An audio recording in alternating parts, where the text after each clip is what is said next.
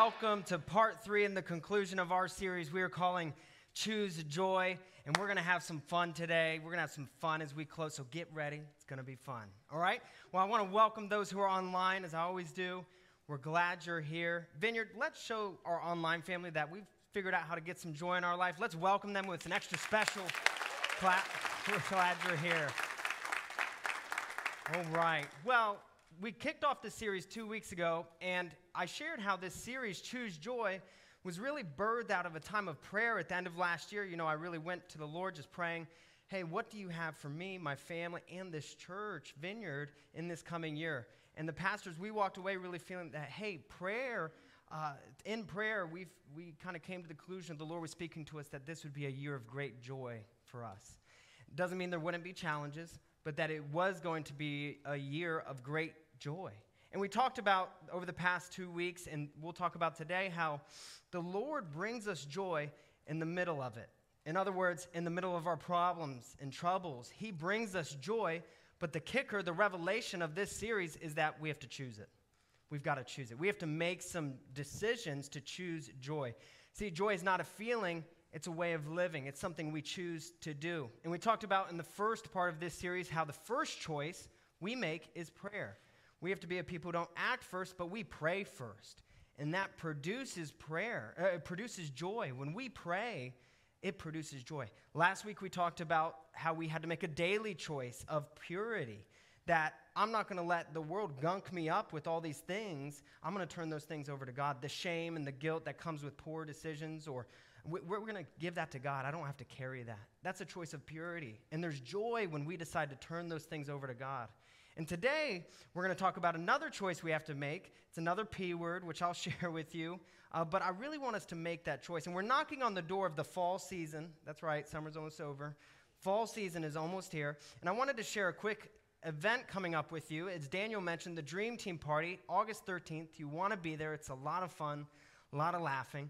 How you can get on the invite list, I'm going to put you on Samuel's special invite list, is you come to Growth Track Step 1 today. And it's okay if you don't finish the Growth Track. Just come today, and you are invited to that party. You can sit at my table, special guest. My table's usually in the corner, though, so that's where Mom puts me. You know, I invite you. Be with us. It's going to be a lot of fun. We're going to have a great time, okay?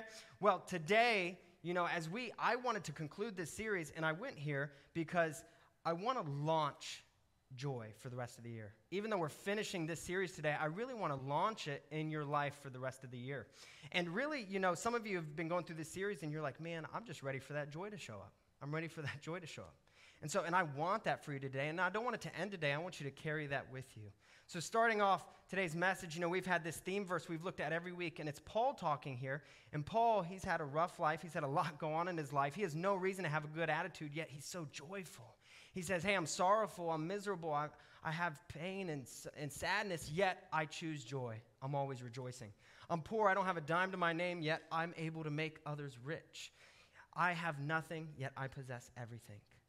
And see, I really want us to follow in Paul's footsteps. See, Paul made some choices. In the middle of it, in the middle of everything, he's choosing joy. He's choosing joy. And that's what I want for us. See, I want us to make that decision. See, when we choose it, if we wait to feel it, we'll be waiting for a while. I want us to choose joy. I want us to choose joy. So week 1, we talked about prayer first. That produces joy. Last week was a choice of purity. And this week, the next P word I want you to have, and what we conclude this series with is, this is Isaiah here. We've looked at this passage every week too. Is he's talking about Jesus and the things he brings. He brings to give them, that's us, the oil of joy for mourning and the garment of, let's say this together, praise. Praise. The garment of praise for the spirit of heaviness. You know, and I know we've talked about this. Some of this, the spirit of heaviness, it freaks some of you out that there is an unseen thing going on. There are heavenlies and there's things at work that we don't see. And that doesn't change it, though. There are things at work that we don't see. The Bible talks about an enemy. His name is Satan, the devil, who has a plan for your life to steal, kill, and destroy it. And he's on the offensive. He's at work trying to come after you and to paralyze you with problems. And he wants to keep you in a place where you're separated from God.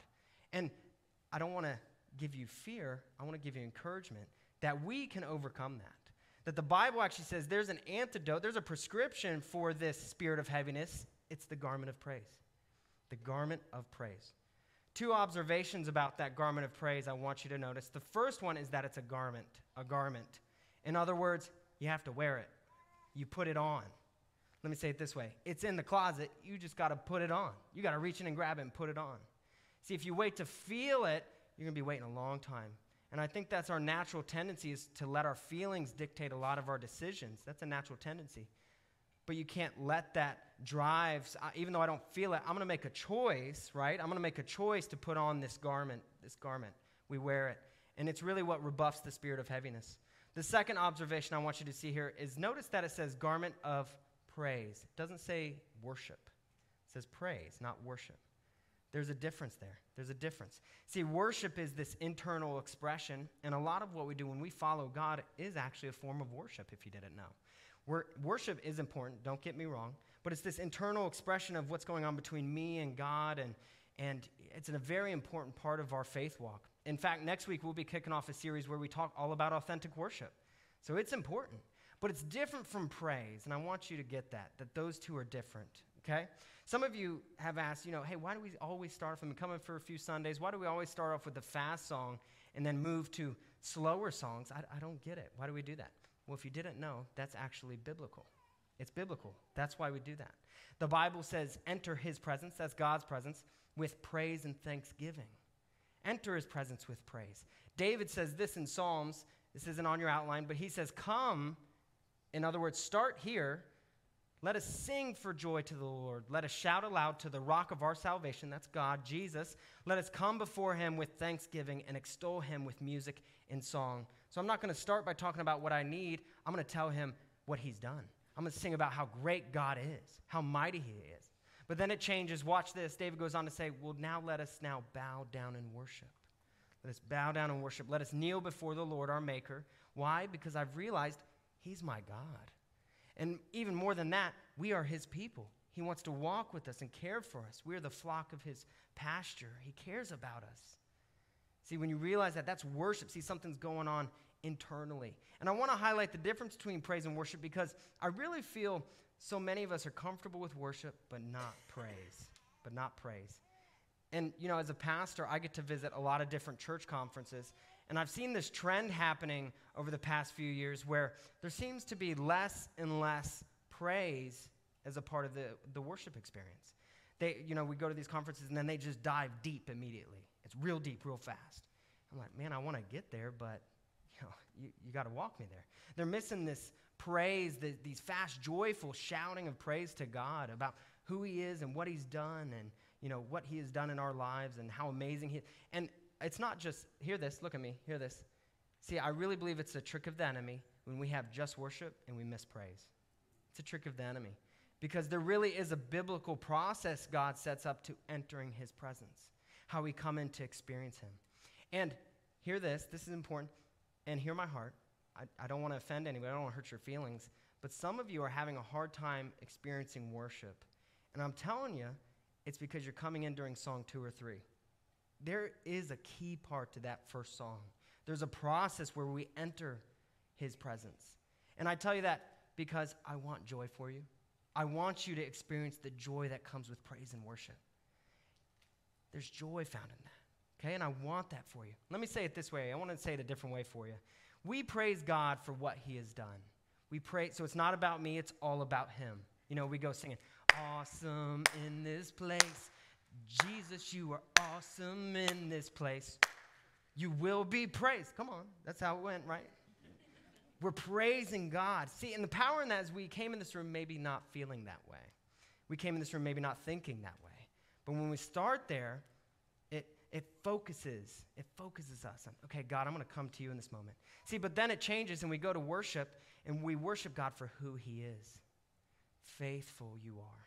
Faithful forever you will be. Faithful. See, there's a closeness going on, an intimacy. Let me say it another way. See, when we praise, it's actually horizontal.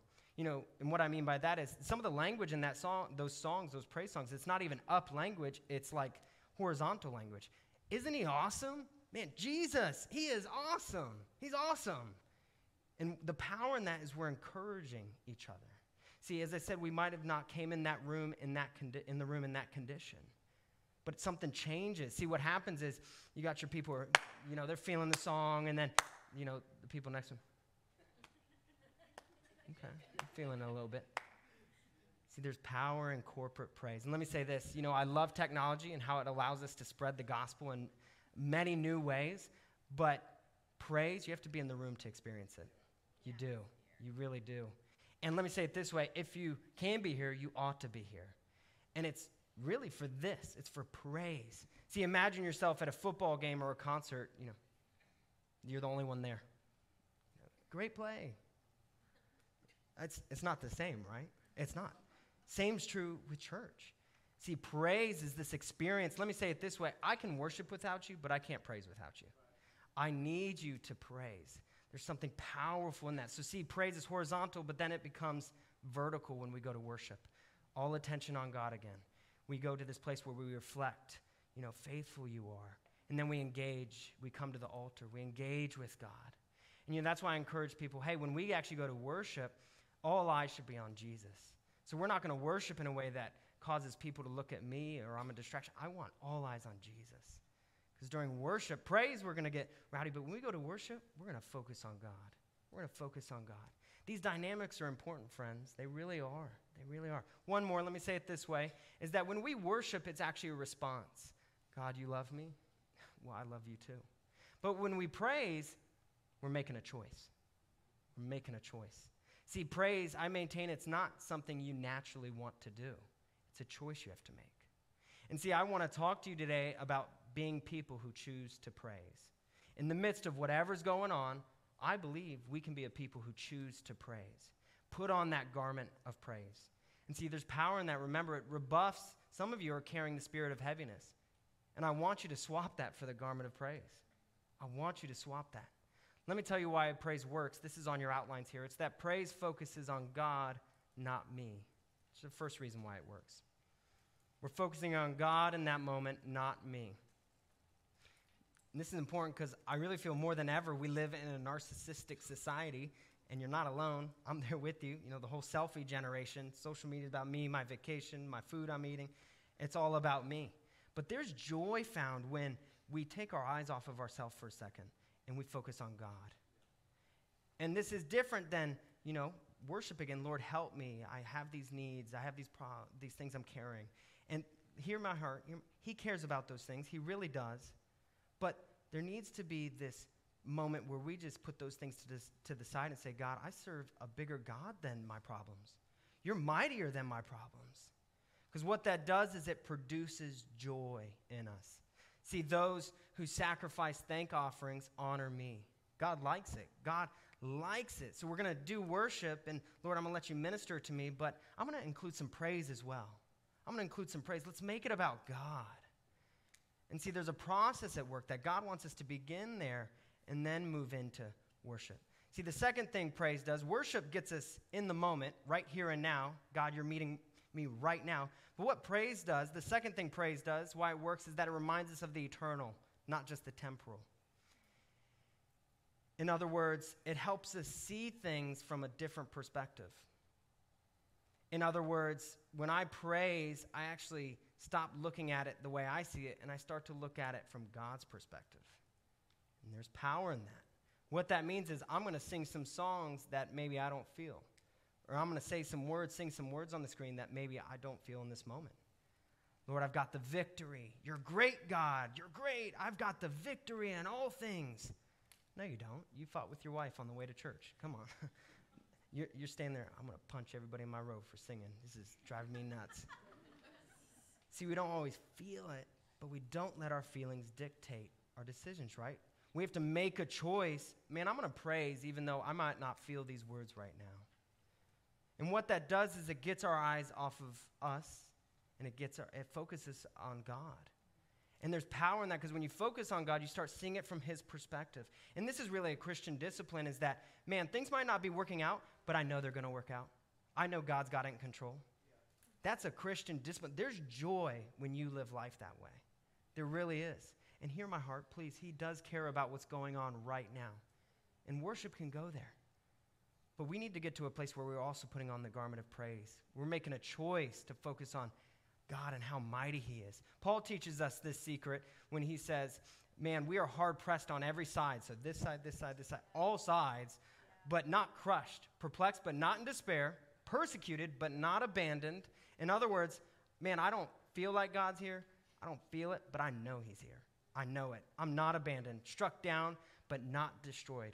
How is Paul talking this way? Well, he says, for our light and momentary troubles, so the now, the things going on right now, they're really working to something bigger. They're working into God's plan, an eternal glory that far outweighs them all. And Paul says, I have this discipline where I can focus not just on the now, but the then. In other words, I'm not just consumed with the troubles I have right now. I'm able to see God's plan at work. And that's done through praise. Paul gives us this discipline here. He says that we fix our eyes not on what is seen, so not everything going on right now that seems to consume my whole vision, not what is seen, but on what is unseen. In other words, God's plan. And the Bible says his plan is to prosper you and to bless you, not to harm you. So we focus on that, because we don't focus on what is seen because it's temporary. The now is temporary, but what is unseen is eternal. God's plan, his plan will work out. It might not be working out right now, but it will work out, I promise you. When you follow God, it works out every single time because God cares about you. And I'm trying to get this in your life because when you really start to walk with that garment of praise, you carry it day to day, not just on Sundays, you experience joy. You experience joy, and it's so much easier to choose joy when you're wearing that garment of praise. The last thing I want to share with you that praise does is it's an outward thing. It's not an inward thing. And this might offend some of you. See, praise, it needs to be an expression. It needs to be an expression. You know, if you grew up in church at all, you know that old church song. It goes, I've got the joy, joy, joy, joy down in my heart. Where? Yeah, there we go. Some of you know. But they scream where over and over again. Where? Down in my heart. Where? And they're doing that because it's down in your heart, and they can't see it. You need to put it in your face. You need to put it in your hands. Get the joy out of your heart. That's what praise is we have it in our heart, but we actually make it an expression. It's outward. That's what praise really looks like. See, worship is very inward, as I've said. Feelings, things inside, and it's important, but praise, it's an expression. It's outward, and I'm concerned because we've learned how to worship, but we've forgotten how to praise. And praise is just so important to getting to a place where we receive joy from Jesus. And so it says this, that through Jesus in Hebrews, therefore let us continually offer to God, notice the language, a sacrifice of praise. A sacrifice of praise. In other words, I'm going to make a choice. I might not feel it, but I'm going to make a choice to praise the fruit of lips that openly profess his name. In other words, there's fruit. Fruit is produced from healthy things, life-giving. There's life there. There's joy. There's joy. But we have to make a choice. We have to make a choice to praise. And I'm telling you, friends, when you make that choice, you will find joy. All right, well, let me coach you in how to take some next steps with praise, okay? We're going to have some fun. I'm not going to make you do anything. Don't worry. Stay where you are. I'm going to do it all. I want to help you, though. And hear my heart. You know, I'm going to have some fun with you. I don't want to offend anybody. But really, we have some language here at Vineyard. You know, take your next step, whatever that is. Take your next step. And I say the same thing in praise. Whatever your next steps, just grow. Just grow with God, okay? So let me show you some next steps you can take in praise. So let me start by talking to all my arm folders, pocket praisers, and right over lefters, my polished ones. Come on. All right, so here's your next step. If you fall in those three categories, here it is right here. Get some praise in that foot going. Come on, get it in there. Start there. And then once you get that down, you're feeling comfortable with that, go ahead and you get the sway going. Hands stay right here. Don't worry. You get the sway going. Then when you get that down, your next step, caution with this one, caution sign, is clapping. And caution because if you didn't know, we are a diverse church. And sometimes those songs, man, you start out with the electric guitar driven. Yeah. But then we get some soul going. And it's like, so caution, don't hurt yourself, okay? Take it easy. Once you get that down, okay, once you get clapping down, then you're going to come in one Sunday and you'll be like, okay, you hit the Lord. It's my day to do the hand thing. I'm going to try that. I'm going to try the hand thing. Take it slow, though. Don't hurt yourself. So you're swaying, and then, pow, put it back. real fast, real fast. Look around. Try it again. Put it back, put it back. Once you get that down, then, okay, you do what I call holding the baby. Hold the baby. Okay, I'm holding the baby. No touchdown yet. It's holding the baby. And when you're ready, you do the touchdown. Friends, I just want you to take your next step. Whatever that is, whatever it is. Here's why. Because there's joy in it. There is joy. When you take one of those steps, I'm telling you, it's a monumental moment in your walk with Christ. I remember the first time I raised my hand in church. I do. It's powerful. When you get to a place where you're like, man, I don't care what other people think. I'm going to praise my God. There's power, there's joy in that. It produces joy. And hear me, though. When you start to take those steps, all of hell and some of earth will come at you. They don't want you to experience that joy. They don't. The enemy doesn't want that for you. Some of your friends might, what are you doing, dude? What are you doing? You know, and the religious will definitely come after you. You know, churches that don't raise their hands. You're the hand-raising church. What are you doing? You know? And really, this is not a new issue. This was the same thing in Jesus' day. You know, Jesus, in this passage I want to look at, it's Palm Sunday, so that's the week before he got crucified. And he's coming into Jerusalem for the first time. And so he's at the top of the crest, top of the hill where Mount of Olives begins. And he comes in, and the whole crowd of disciples bursts into enthusiastic praise. Now, they didn't worship that way back then. So that was a big deal. Over all the mighty works, notice again what God has done. That's what they're praising. He healed the dead. He gave sight to the blind. He helped the lame walk. He did miracles. We're going to praise that they had seen. And they're singing, you know, blessed is he who comes, the King in God's name. All is well in heaven, glory in the high places. And the religious of the time, they were called Pharisees. The religious said, man, that's not how we do church. What are you doing? They actually said to Jesus, come on, get your disciples under control. What are you doing? Come on. Jesus' response to that, you know, Jesus said, hey, if you keep quiet, even the stones, the rocks will praise me. They'll praise me. They'll shout joy. Why? Because when we praise, that's a sign of a radically transformed life. When we praise, it shows we've been touched by a fully alive God who cares about us. And that's what Jesus is saying here. Man, when you're touched by God, you can't help but praise. Can't help but praise. So there's power in that. And here, I want this for you so bad. There's so much joy found in praising. There really is. The garment of praise brings joy, my friends. Well, I want to close service with just a little biblical lesson for you. You know, I wanted to just cover something really quick. You know, we as teachers up here, sometimes we'll use Greek and Hebrew words. And if you didn't know it, the Bible, the OG Bible, the original Bible, was not written in English. No, actually, the original language was Hebrew and Greek. The Old Testament, see, the nation of Israel, they spoke Hebrew, and so that was the language and they wrote most of the Old Testament there. So that's why the original manuscripts, most of them are in Hebrew. The New Testament, see, the Greek culture society was influencing education at the time, so that's why the New Testament is in Greek. And this isn't why we do that sometimes, why we'll go to the original word, is because there is sometimes deeper meaning in the original word. And we really get at the root of what the author's trying to communicate when we do that. So here's an example. We've talked about this before. You know, we have an English word, love, but in the Greek, there's a couple words for love. You know, just the English word love. But in the Greek, we have the word agape, which that's love. English word love. Greek word, the agape, that means unconditional love of God. No matter what I do, he loves me. English is just love. There's a difference there. You know, we have the English word love. We have the Greek word eros. That's where we get our word erotic from. You know, healthy marriages with husbands and wives, they're having some eros in their marriage. There's some love going on there. You know, then we have the Greek word phileo. That's love. Once again, just the English word love. That means brotherly love. Like no physical intimacy, just, hey, we're brotherly love here. Big difference, right? In the Hebrew language, it's even more than that. It's called a pictorial language. There's whole paragraphs used to describe one word in the Hebrew language. And so I want to look at this word praise with you. And there's 7 words that describe praise in the Hebrew language. That's a lot. And so I want to give them to you really fast. And they're all coming from the book of Psalms. That's a book in the Bible, 150 chapters, and it's all about praise.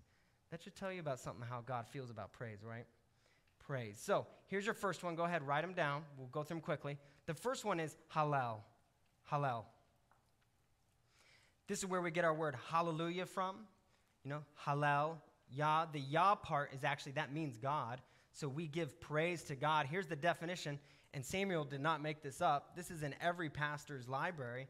It's to rave, boast, celebrate, to be clamorously foolish. I don't know about you, but that sounds like a concert to me. That sounds like a college football game.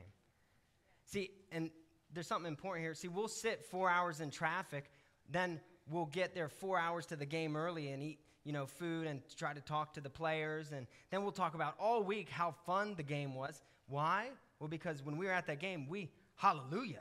We halleled. Why can't we do that in church? Why can't we do that in church? Why is it normal in the world but not here? See, when we really decide to hallelujah, we give God praise, it produces joy. Yes. Produces joy. Hallel, that's Hallel. The second one is, let me highlight it here first. I will thank you in front of the great assembly. I will Hallel. See, there's that word Hallel you before all the people. Here's the second one. It's that yada, not Yoda, not the little green dude. Yada, it's to acknowledge in public. See, this one, and this, once again, not to offend anybody, it's not, our faith is not meant to be a private faith. It's not. There's a public aspect to our faith. This would be like if I left my wedding ring, I'm leaving for the day, I give my wife Olivia a hug, then I leave my wedding, put it on the kitchen counter, and I leave, and I go about my day, do whatever I want, come back, put it back on, and, hey, I love you, I just didn't want people to know we're in a relationship. How many of you know there would be hair, nails, and eyeballs all over the kitchen? I would not survive. Same's true with God. When we have a relationship with him, it needs to have a public aspect. We acknowledge it in public. It says this in Psalms, I will yada you, O Lord, with all my heart. That's what he's saying there. With all my heart, I'm going to let everybody know that I love you. I will praise you in that way. So that's yada. The third word I want you to have is barak. Barak. And that's to bless by kneeling or bowing. You see, God wants to bless you, and you don't physically have to kneel or bow. You can. There's nothing wrong with that. But what the literal definition is getting at here is that we present ourselves to God. Lord, I'm going to surrender. I'm going to come. I'm going to present myself with expectation that he's going to give me something in return. Lord, I just present myself. Would you give to me? God, you're so amazing and generous. So we barak the Lord, O my soul, all my inmost being, praise his holy name. And I don't have the second verse up here, but it goes on to say, not forgetting all his benefits. See, when you present yourself, he says, okay, take some joy. Take some joy. That's how you come in one condition and leave in another. When you barak, you come, you present yourself to the Lord. The fourth word is zamar. Zamar. That's making music. When we praise, we make music with instruments, specifically stringed ones. And so it says in Psalms, it is good to zamar the Lord and make music to your name, O Most High. So I wanted you to have this passage. It's also here. It's not on your outline. It says, we zamar him with the tambourine and dancing. And so some of you, when you read that, you're like, whoa, don't know if I can do that. And I'm just communicating to you, I think for some of you, if you got a little airtime off the ground, you would leave here a little lighter, okay? You would leave here with some joy. I'm not saying you have to jump, but there's something powerful. We go, I don't care what people think. I'm going to praise my God. And I empathize with you. Dancing, that can be a big step. I went to a school growing up where dancing, they did not like dancing, a Baptist school, and they did not like dancing at this particular school. I've heard things have changed. But when I was going there, they did not like dancing. So I empathize with you. They didn't like dancing so much, in fact, that they actually didn't believe in premarital sex because they thought it would lead to dancing. So I don't know why I said that. It's weird. It's weird. It's bad. But there's something when we just come to a place where we're, God, here I am. I'm going to praise you with all of who I am. All of who I am. So we zamar him with the strings and the flute. We zamar him with the clash of cymbals. Zamar him with resounding cymbals. That means church might be a little loud, my friends. And if church is too loud, I need to counsel you because the Bible talks about heaven as when there's praise in heaven, it's as loud as 1,000 waterfalls. That's loud. That's loud. So we zamar him. The fifth one I want to give you is shabak. Shabak. This is to address in a loud tone, to shout. To shout. This is what anytime our worship leader or service host like Daniel did today, they say, would you lift up a shout of praise? Really what they're saying is, would you shabak? Would you shabak? We're going to lift up, we're going to clap and give a shout of praise to God. And remember, this is different than just being by yourself. Great play, great play. Or, another way to imagine is like a loved one or somebody coming home from deployment that you care about.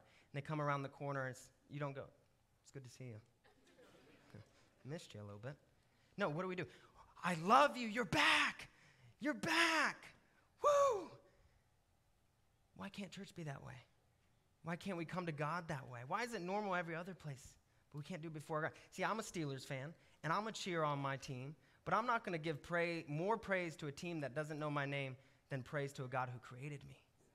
Man, I'm going to praise him. It says this, because your love is better than life, amen, my lips will glorify you. I will shabak you as long as you live, and in your name I will lift up my hands. Okay? Well, now that you have a new understanding of shabak and what that means is I actually wanted to practice together. And since I don't have the worship team up here, I needed some way to get your blood flowing. So I thought, man, Lord, what can I do? And a couple months ago, I did a gender reveal with my wife for our baby, and they have these confetti things now that actually, they're kind of intense. And so I thought, man, let me go ahead and get one, and let's do shabak this way. So what I want to do is on the count of 3, I'm going to count up to 3. 1, 2, 3, and that's what I'm going to do. And when we get to 3, what I want you to do is I'm going to pop this, and then I want you to clap, shout, and just give shabak to the Lord as if Jesus caught a Hail Mary and scored the winning touchdown. All right? All right, you guys ready? Ready? 1, 2, 3.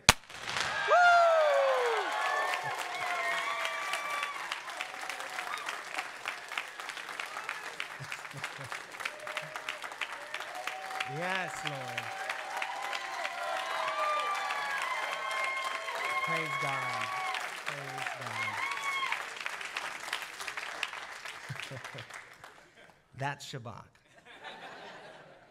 Imagine if we did that every time we closed a worship song. Imagine if we closed service that way. Shabbat. That is praise, my friends. It's expressive. Church should be fun. Church should be fun. You play a key part in making that happen. Shabak. The 6th word, and we're almost done here, is toda. Toda. And it means to lift hands. That's where we get the hands thing, to lift hands in adoration. See, he who offers praise, toda, he who todas, lifts his hands, glorifies God. If you needed one reason to do it, there it is. Don't do it for others. Do it because it glorifies God. It honors God. And then the last one is tehillah, not tequila. Okay. Somebody said, ooh, that's my favorite one now. No, tehillah, although it has a similar reaction, exuberant singing. Hold on. The verse is even funnier. I will extol the Lord at all times. His tehillah will always be on my lips. It's bad. Don't go there. Don't go there. Hey, I want to have fun. I wanted to have fun with you. Don't get lost in all of the Hebrew words. It's just praise. It's just praise. It's just a choice we have to make. It's a choice we have to make. And I know this might stretch some of you. I really do. And I empathize with you. But I really want praise for you. I want joy for you. And it's produced through a choice we make through praise.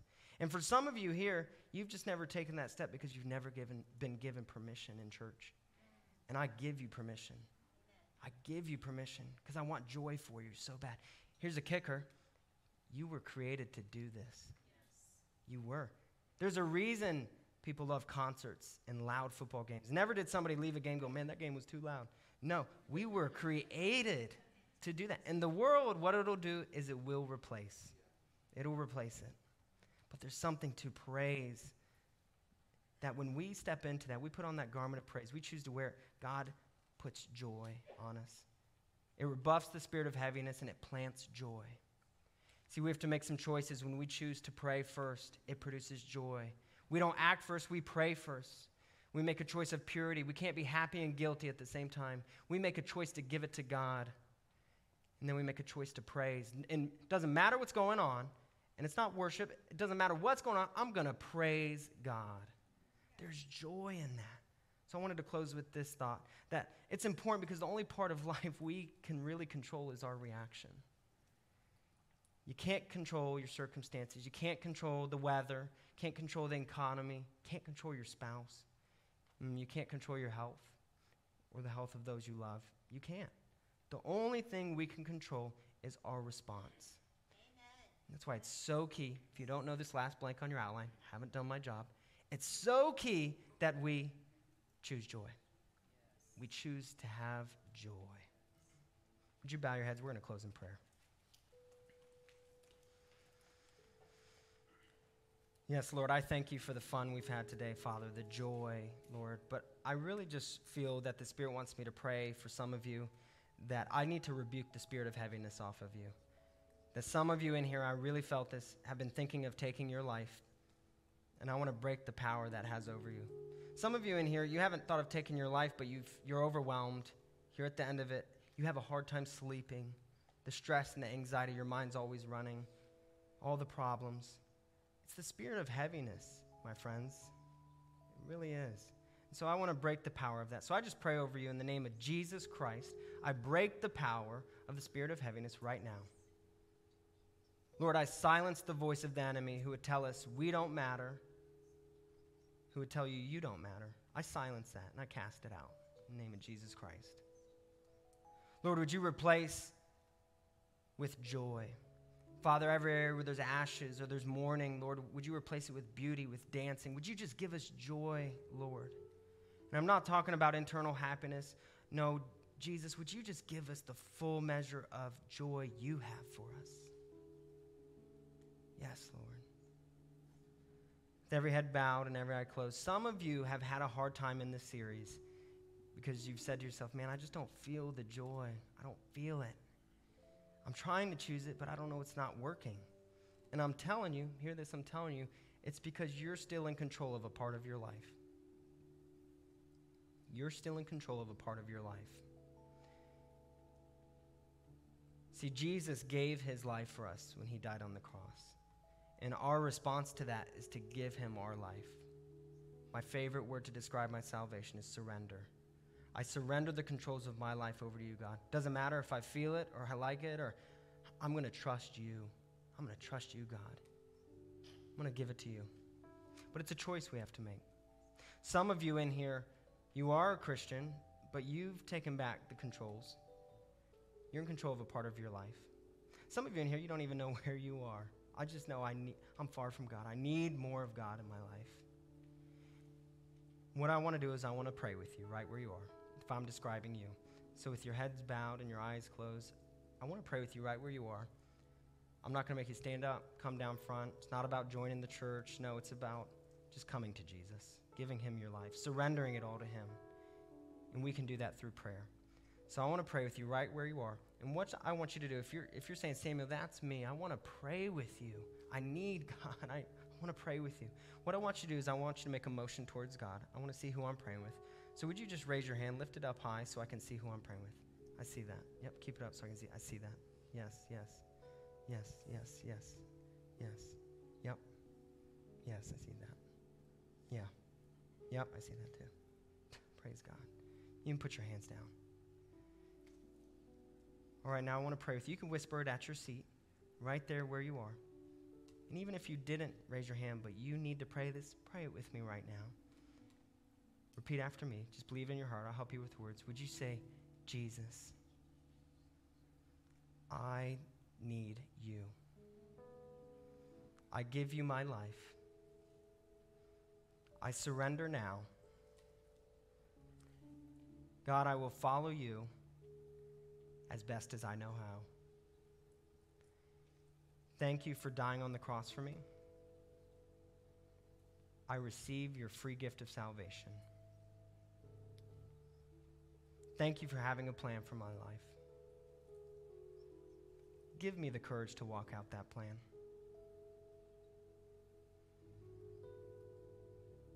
Jesus, today I begin a relationship with you.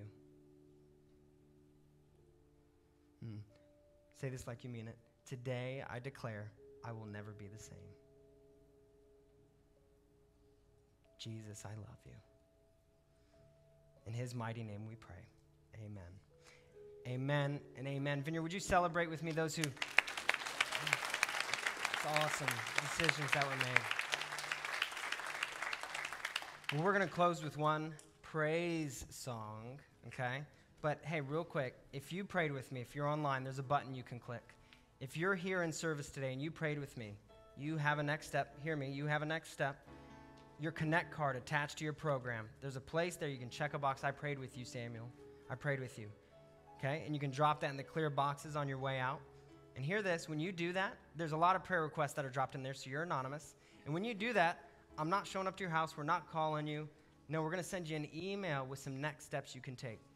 Some next steps. Because your faith is meant to be walked out, and you're not meant to walk it alone. Okay? And so we want to send you that and just celebrate with you for making that decision. One of those next steps we're going to tell you about is actually Growth Track, which I mentioned. Step 1 happening today right after service. Some of you, that is your step to take today. We have food and childcare. Pastor Sharon teaches it. And I just invite you, come be a part. Come be a part of the dream team where you're finding fulfillment and just making a difference with your life. There's joy in that, my friends. We talked about that last week. There's joy in that. Okay? So we're going to close with one last praise song. And why we praise, we're going to also give what's on our hearts to give. If you're a guest here, don't feel any pressure at all to participate in that part, this part of the service. That's for those who call Vineyard Church their home. All right? But hey, those who give, thank you for helping make church fun.